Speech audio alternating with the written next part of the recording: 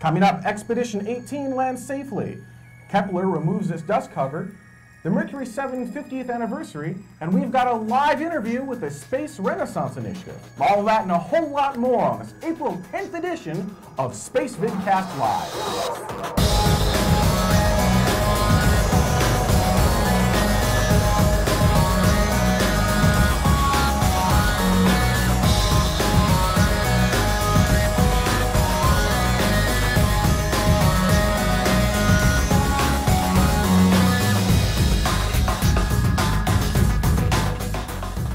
Welcome to Spacevidcast Live. My name is Benjamin Higginbotham. With me is a beautiful, wonderful, lovely, talented, and incredibly intelligent Carrie Ann Higginbotham. She is my astro wife. You like that? I do. Yeah? I do. Big smile. That's a good one. We can keep that one. You know, I gotta say, I cannot believe we did this in the daily podcast, but I cannot believe. Do we have a Mission Madness graphic? I think we've got one. We did the Mission Madness through NASA Edge put on Mission Madness, Right. and I had my picks: Apollo 11, Skylab. I mean, my picks made perfect sense. Yeah, I mean, you can see here there's like 62, 64 different missions. Look and at it. And yeah, you know what? amazing. SPB won. You're probably thinking to yourself, what's SPB?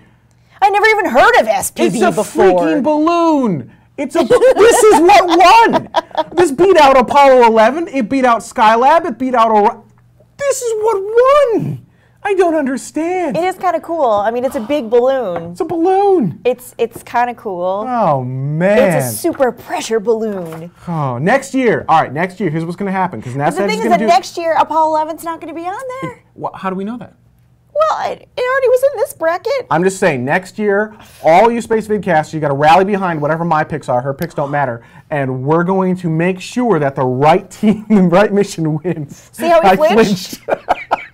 I've got him trained well. You do. You know, great news, well, sort of good news.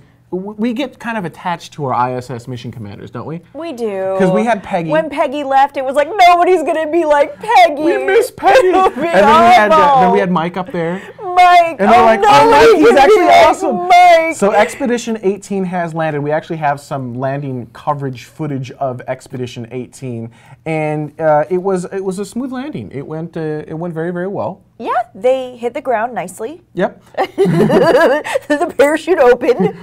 I mean, you know, it was as smooth as it could be, So really. Who's replacing Mike on Expedition 18? Okay, so I was practicing this earlier.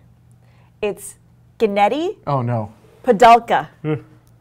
Gennady Padalka. Padalka. Gennady Padalka. And so far, what do we think? We have the cool little... all day and a half that he's been doing yeah, it. I suppose. It's really hard to tell, isn't it? He hasn't broken anything yet. Yep. The urinator thing is still going. But the good news is that I mean, what else do you want me to say? the good news is that it landed, like we said, it landed safely. And prior there have been some issues with the Soyuz capsules landing off course or with a little bit more extra G-forces as it was coming down towards the planet.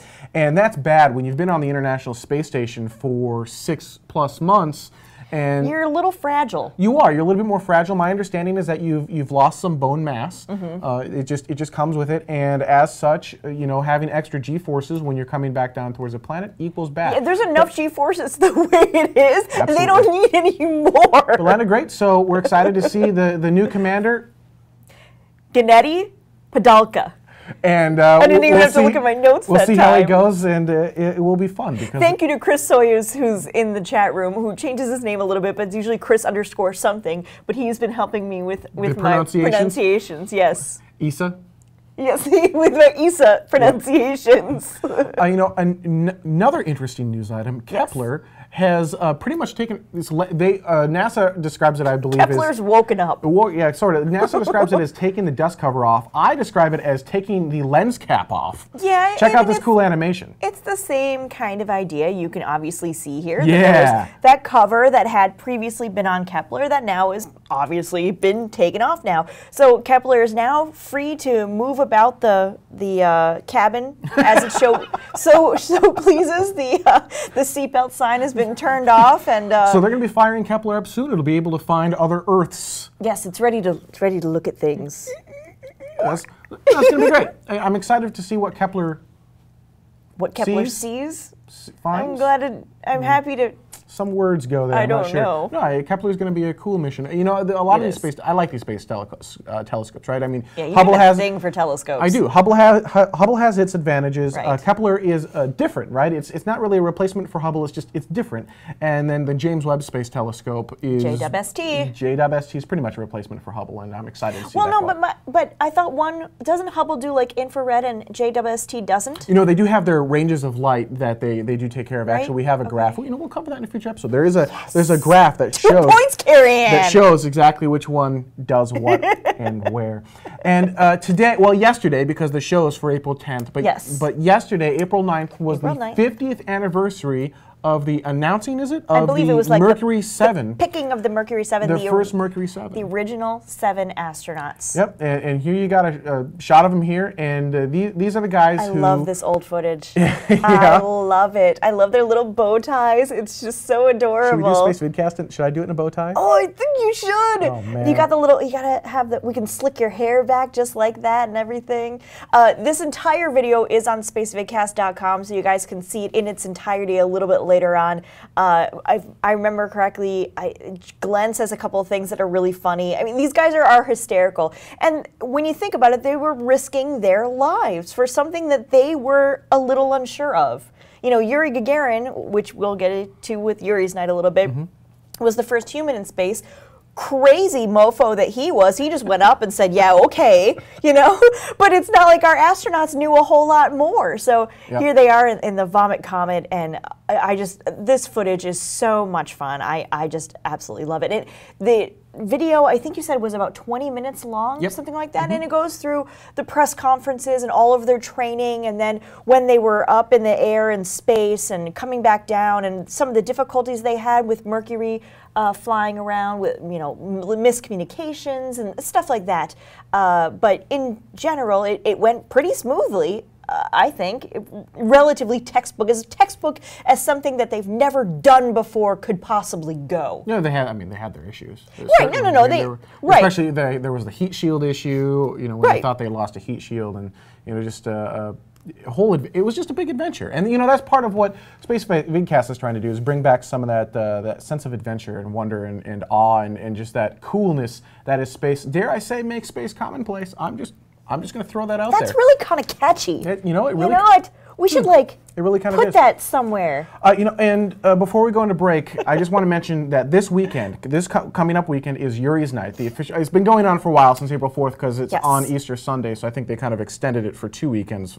But the official date is April 12th. Yes. And April certainly, 12th, 1961. if you can, go to your local Yuri's Night party, because there are Yuri's Night parties all around the world, and I believe even at the International Space Station. And in Second Life. And so for those you people who are like, there isn't a Yuri's Night party by me. Second Life. Second Life. Hello. Absolutely. And we're going to attempt to, if we can, now bandwidth may be an issue, we're still trying to figure that all out, but if we can, we're going to stream our local Yuri's Night party in Minneapolis live, which is being done at MiniCon, which is, I believe, it's U.S.'s the longest run science fiction convention in the U.S. This will be the 44th year of MiniCon, which I think is very cool. Nerds. Well, it's Minnesota. It's cold. What else are we going to do? I don't know. Except read Carl Sagan and Isaac Asimov. I mean, come on.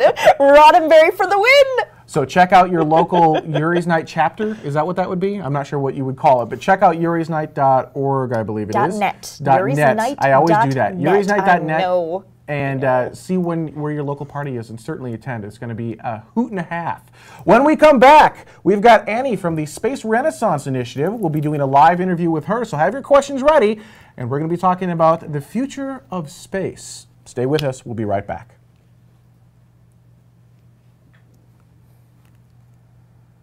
The Crow River Coffee Company in Watertown, Minnesota. Situated on the bank of the beautiful Crow River, we offer espresso drinks, delicious food, live music, bulk beans, and artisan items. You can see us at crowrivercoffee.com. Thanks.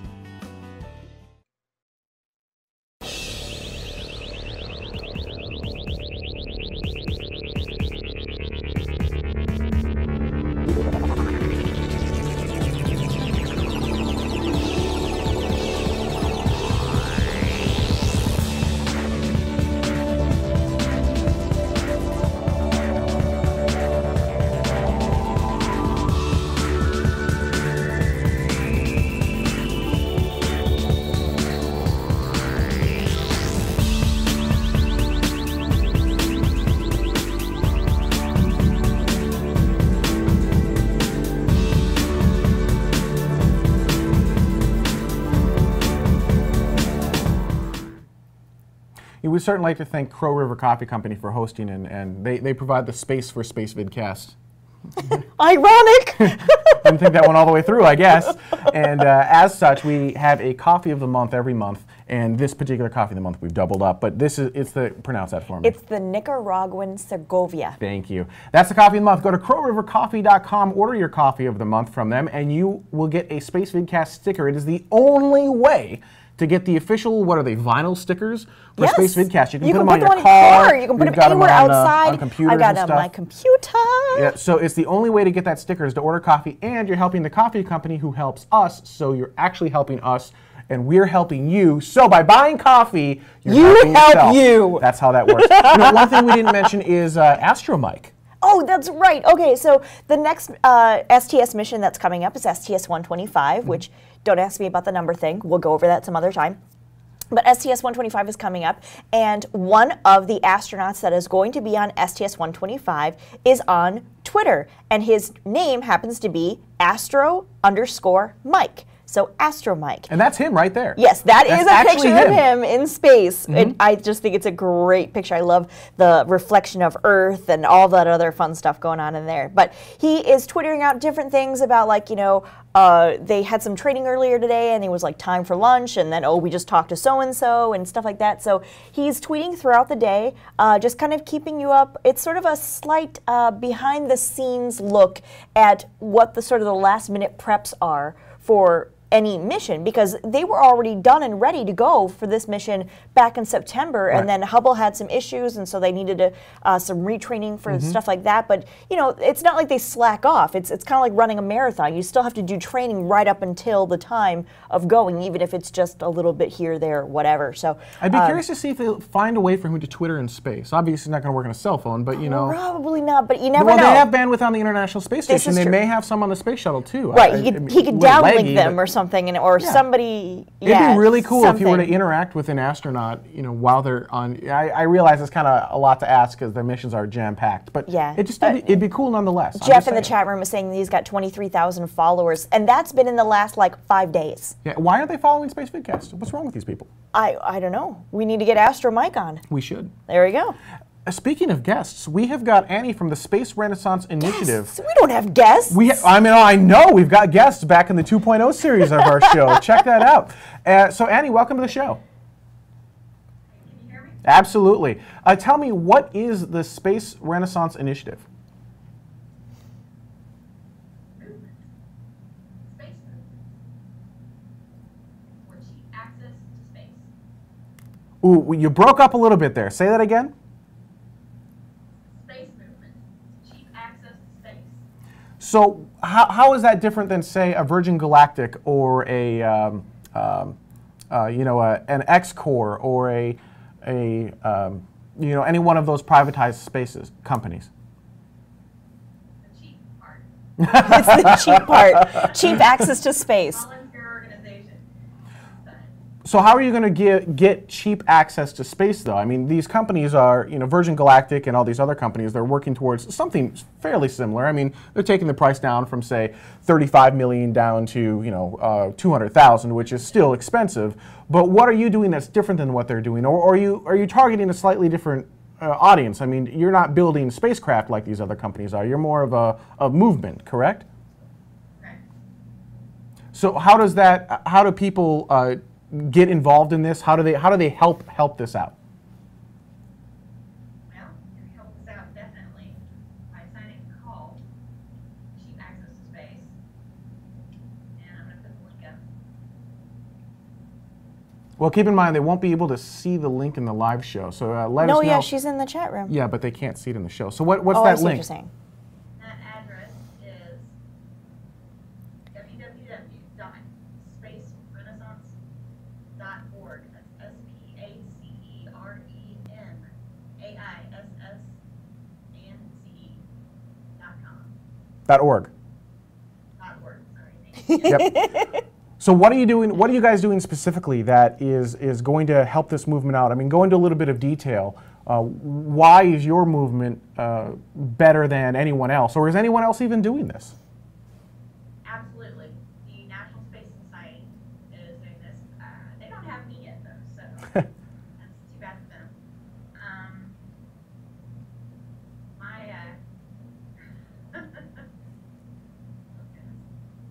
So what is it that sets you apart? What makes you guys different?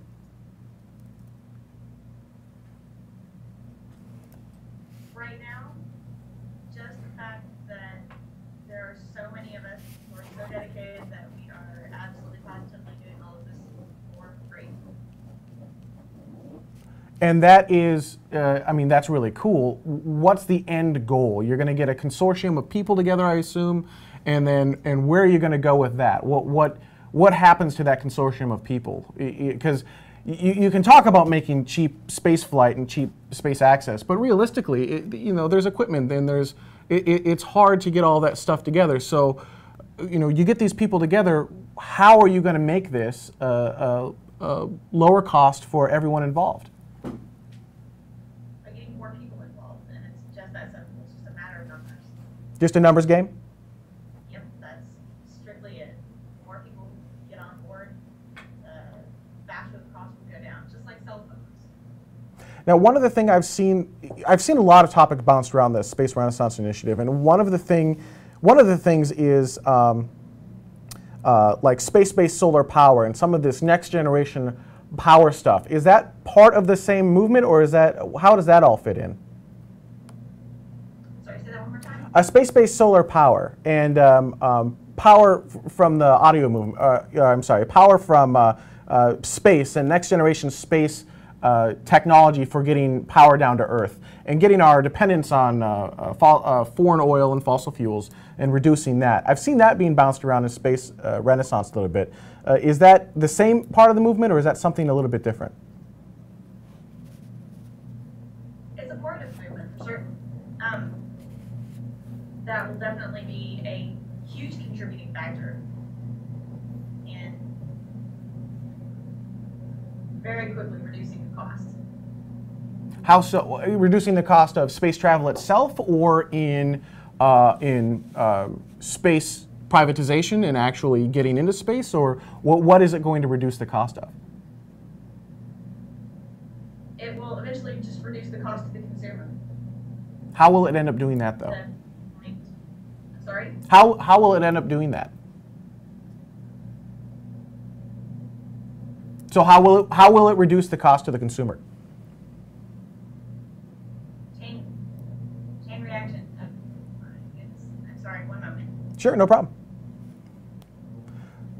So yeah, we'll fix. We've got a little bit of a fun audio glitch going on, so we'll fix that up, and we'll get right back with Annie. But the Space Renaissance Initiative at spacerenaissance.org is it's something that we found through a bunch of really big names in space, and it's not a little really itty bitty little movement. I mean, there are a lot of really big names behind this program. We're not talking like two kids in their basement. No, not at all. And actually, there are a lot of different chats and things that are going on. And actually, there was a presentation a couple weeks ago in, I believe it was London. In London, yeah. Kind of announcing a little bit about Space Renaissance and what's going on there. Can you tell us a little bit about what happened in that presentation a few weeks ago?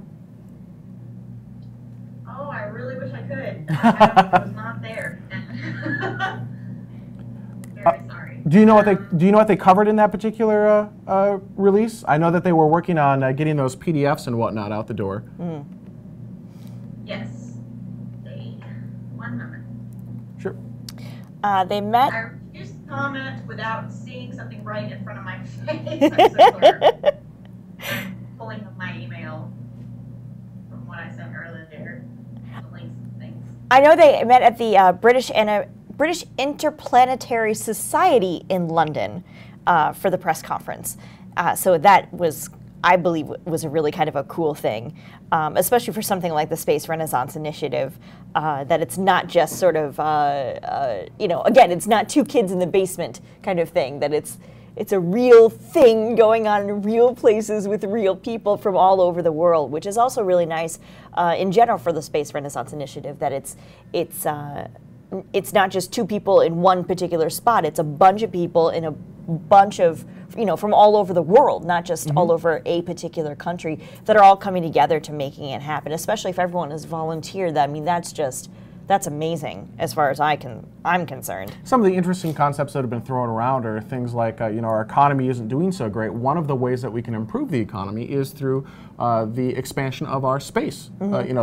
Space exploration and space privatization and all of that fun jazz. And there's a lot of really great information on spacerenaissance.org that talks about all of these different things: space-based solar power, how we can help fix our economy by expanding through space, and some of the steps that are necessary to make all of this happen. And it's a little bit overwhelming, actually, because they've got a lot of information. Yeah, I mean, there are entire papers by doctors and all this kind of stuff. There's a ton of information, but it's all really, really good. It's sort of like trying to swallow the entire Encyclopedia Britannica in one gulp kind of thing. There's a lot of stuff there, but it's all very, very interesting and very worthwhile, I think. So Ron is VE. Ron's my VE. Can't pronounce that screen name. Says that's what leads us out of the recession. Industry growth is what will lead us out of the recession. And I'll pose this question to everyone, Annie, in the chat room as well. One of the things we helped do the last time we had a huge recession was we industrialized. But that made sense because we had to build railroad tracks and roads and infrastructure in the United States to move goods from point A to point B. Right.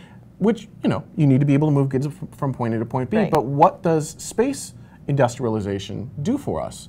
We're not really moving those goods into, we don't have, it's different this time, right? Well, yeah. That's different.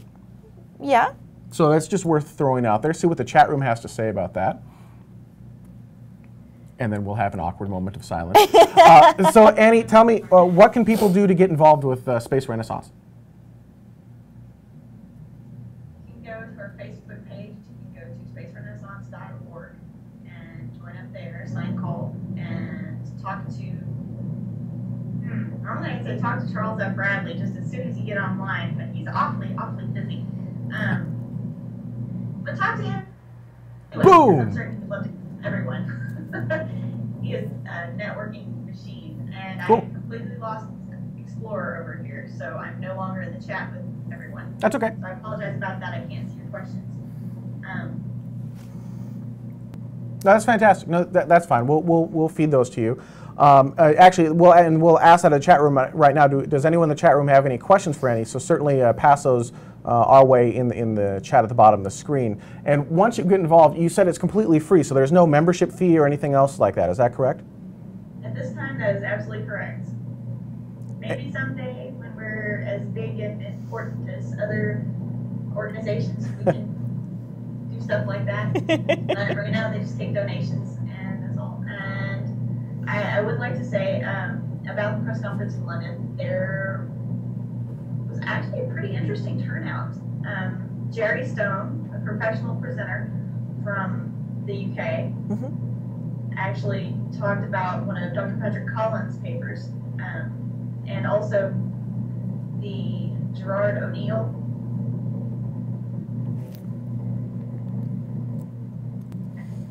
I can't remember off the top of my head what his paper was, but it was about the movement of humans into space and industrializing space for commercial use. He gave a talk about that, and it all blended together very well, according to Adriano, and that's our president, Adriano Ottino. And he said everything went really, really nicely. Well, that's cool. What's the next? Go ahead. Who's there certainly supported our movement and had some interesting questions. I wish I'd heard them. Maybe I could answer yours a little better. So what's the next? Yes! Awesome! Go internet. That's live. That's live. Well, poor Annie. I mean, videocasting there are also storms in her area right now. So I mean, we just had everything stacked against us at this point. That was awesome. Oh well, you get the idea. So that's a little bit about Space Renaissance. They had a big announcement not that long ago. It's really a cool thing that's going on over Yes. there, and it's something that I definitely think everyone should check out. You can do that by going to www.spacerenaissance.org, and you can do that right now today. You can sign up, you can help out, you can participate in some of the live chats and Skype chats. And if you join the Facebook group, there's a lot of people that are already in it, are part of Space Renaissance Initiative, that are part of the Facebook group as well. So you can kind of, get your space feelers out there into Space a lot feelers. of into a lot of different people who are connected within the space industry in different ways. So that's our show. We'll definitely bring back, we'll fix out some of the technical glitches and bring Yes. back Annie and the Space Renaissance Initiative for future shows and get those going for you. We'd like to thank everyone so much for watching this week. You can watch us live every week. That's Fridays at 2 o'clock a.m. Coordinated Universal Time. For those of you in the United States, that's 7 o'clock on Thursday nights Pacific Time, 9 o'clock Central Time, 10 o'clock p.m. Eastern Time. Any closing comments? Do you have any? No, but go to Yuri's Night. Yeah, definitely go to Yuri's Night. And if you can't make it there, certainly go to Second Life or watch it live on spacevidcast.com/live. Thank you guys so much for watching. We'll see you next week. Oh, we'll see you this weekend and then next week. Oh, yeah. Yeah.